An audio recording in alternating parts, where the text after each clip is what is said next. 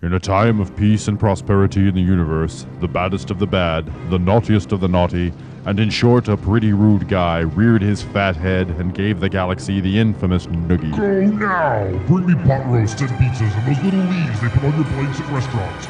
Bring me all of the food in the galaxy.